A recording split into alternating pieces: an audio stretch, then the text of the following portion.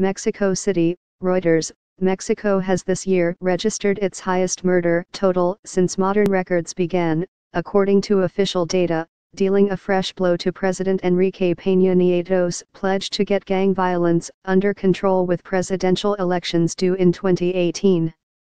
A total of 23,101 murder investigations were opened in the first 11 months of this year, surpassing the 22,409 registered in the whole of 2011, figures published on Friday night by the Interior Ministry showed.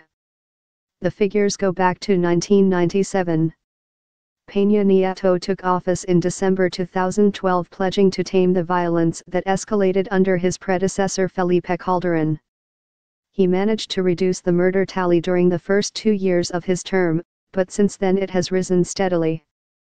At 18.7 per 100,000 inhabitants, the 2017 Mexican murder rate is still lower than it was in 2011, when it reached almost 19.4 per 100,000, the data showed.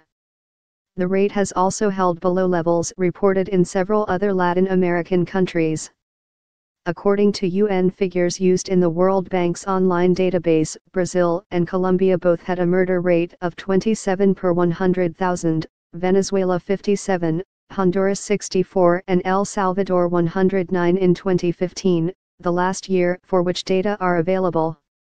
The US rate was 5 per 100,000. Still, Peña Nieto's failure to contain the killings has damaged his credibility and hurt his centrist Institutional Revolutionary Party, PRI, which faces an uphill struggle to hold onto power in the July 2018 presidential election. The current frontrunner in the race, leftist Andrés Manuel López Obrador, has floated exploring an amnesty with criminal gangs to reduce the violence, without fleshing out the idea. Mexican newspaper Reforma said on Saturday that after a campaign stop in the central state of Hidalgo on Friday, López Obrador again addressed the issue when asked whether talks aimed at stopping the violence could include criminal gangs. There can be dialogue with everyone. There needs to be dialogue and there needs to be a push to end the war and guarantee peace. Things can't go on as before, Reforma quoted López Obrador as saying. Such a strategy harbors risks for the former Mexico City mayor.